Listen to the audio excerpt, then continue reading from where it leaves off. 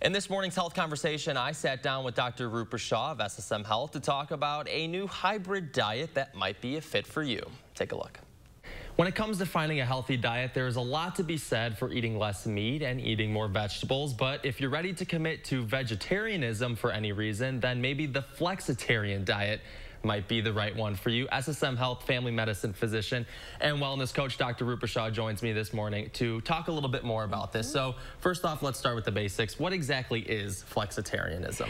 So it's a diet, as you would imagine, where you can be flexible. So it combines the term flexible with vegetarianism. There we go. So you're mostly eating plant forward, lots of fruits and vegetables with the occasional animal products mixed in, but you're not committed to being any which way. So maybe like a gateway into it, keeping your normal diet just a little bit. Exactly. Is this a good diet for people to try out? Absolutely. It's sort of been ranked sort of high by the U.S. News and World Report too, and for good reason, because it gives people options and flexibility.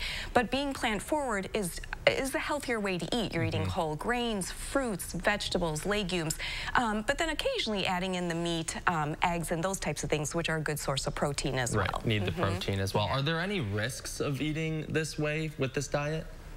Generally, I would say probably not, but just as with any diet, when you make kind of a dramatic change like that, it's always best to talk to your doctor.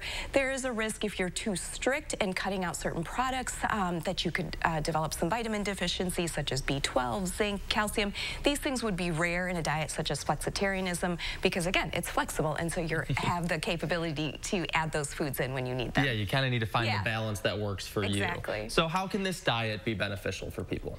So anytime we're eating more plant forward, more fruits, more vegetables, we are reducing our risk for heart disease. We're reducing our carbon footprint.